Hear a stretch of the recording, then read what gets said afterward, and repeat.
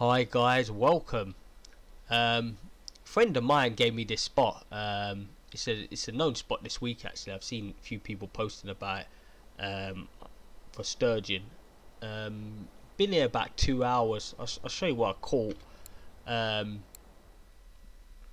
Nothing major big, but these sturgeons do add up. They're pretty good money, and I am hoping if I fish all day, well, I'm not going to fish all day, but if I fish a few more hours on and off today, hopefully I can land a trophy. I've been told a lot of trophies are coming out.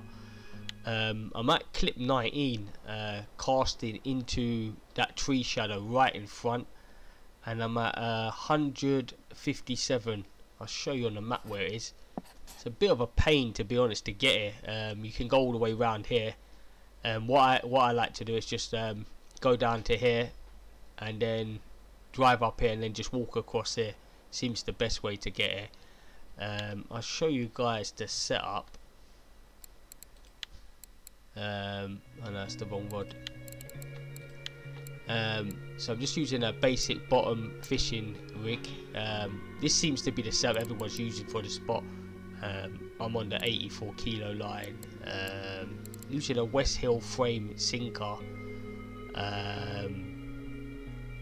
one ultra series free hook. It's a carp hook, this actually. I'm not sure this is the best hook to use here, but because I'm using the natural mole crickets, I guess you got no choice. These are a bit of a pain to get hold of. I actually had to buy some. I think they're about $2 for 30. You can harvest them, but they are a pain to get hold of. Bit of a rip-off, to be honest with you. Should be cheaper, but what can I say? It is what it is. And this PVA / ground bait is the rapeseed, zebra mussel, chopworm, the nut mixture, and the crab and mussel. I will link everything in description, guys, so you'll be able to see it. Let's just take this fish here quickly. The bite rate, as you can see, you don't need to catch that many of these fish because they do add up.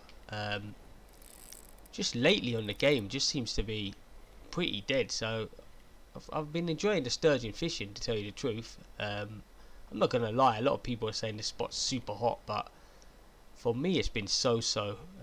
Can depend though on the weather and stuff, so you've got to keep that in mind as well. But yeah, lately on the game, everywhere just seems just a little bit dead, to be honest with you. I'm still trying to find a really hot spot. But there you go, guys. Hopefully this video helps you a bit, and hopefully by next week I can find some really hot spots so we can all make some good silver.